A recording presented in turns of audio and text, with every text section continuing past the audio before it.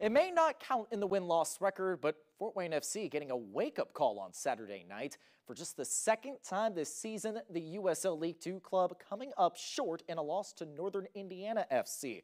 Now, this game does go down as an exhibition, but some good learning lessons for head coach Mike Avery and company.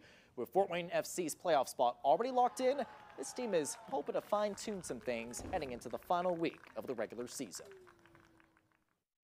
We have to be prepared that every time someone comes in here, we're going to get their best shot. They were celebrating like it was a big final that they just won, the other team was, and we were playing like it was an exhibition game. And so that's just kind of an attitude and a mentality that we have to guard ourselves against. You know, we can't just turn on the big nights. We have to have a habit of always playing and trying to match the emotion of what's going on.